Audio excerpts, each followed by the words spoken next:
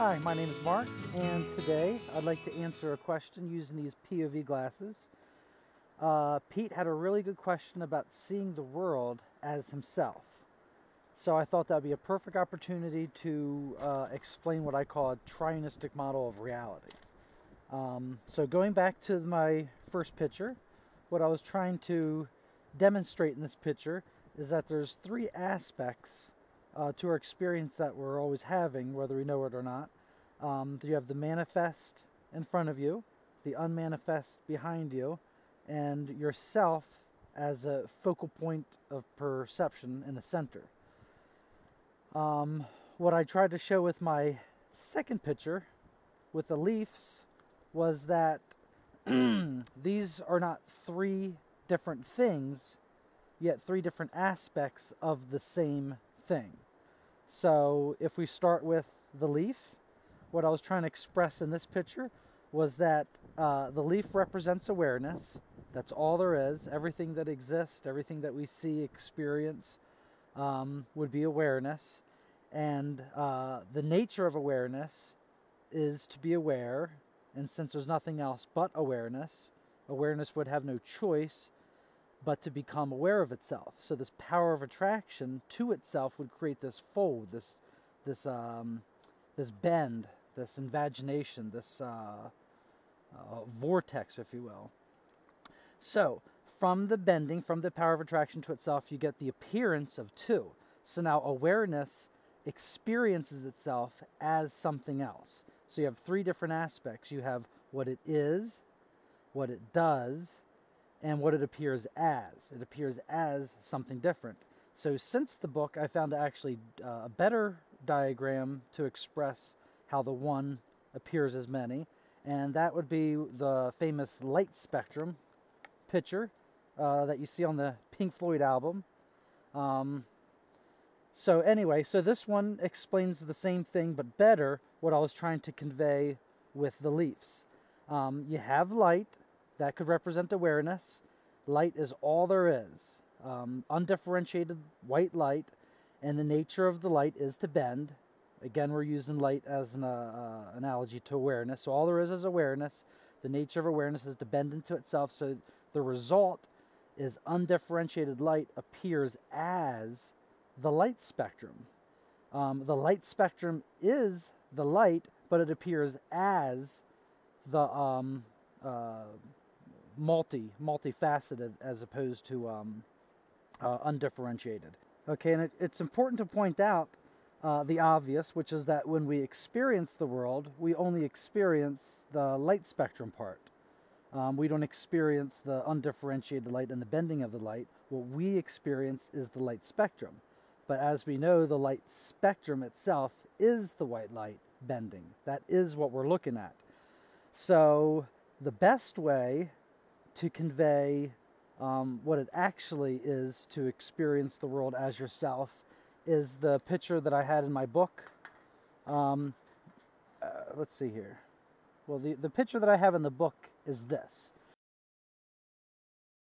This is what I was trying to convey when I was talking about seeing the world as yourself. I wanted to originally go with this picture because I wanted the reader to experience it as he was reading the book.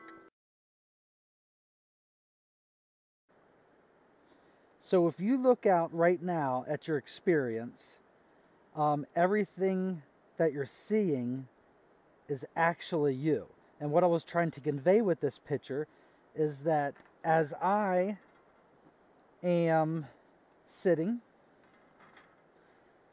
the feeling that I have when I look at the world is the same feeling that I have when you look down at your legs. It feels like it's your body. We have what's called a preoccipital sense, and it's one's overall sense of the body, the sense of the weight, of the body position, the movement, the basic orientation.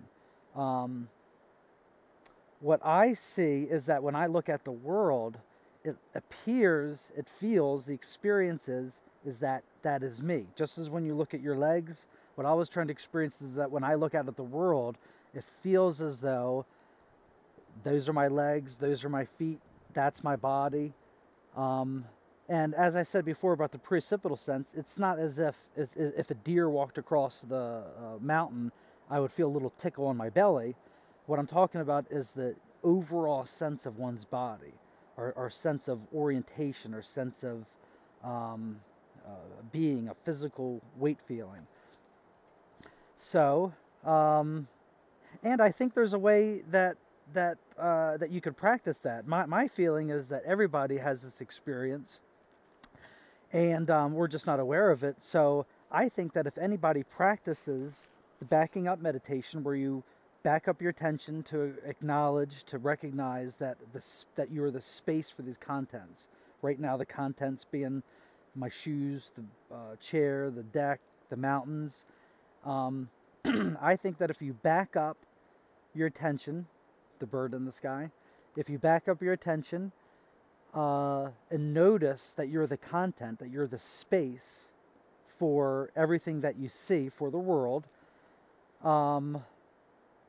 then after you practice that, then if you just look out and you notice the world, I think you'll experience the same thing that I'm describing.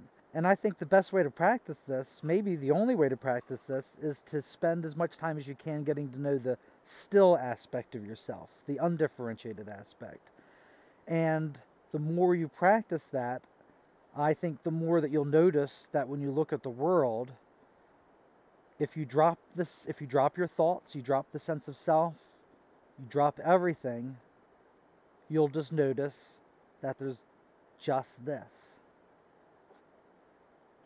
Just this. The sound of the dog barking, the sound of the river,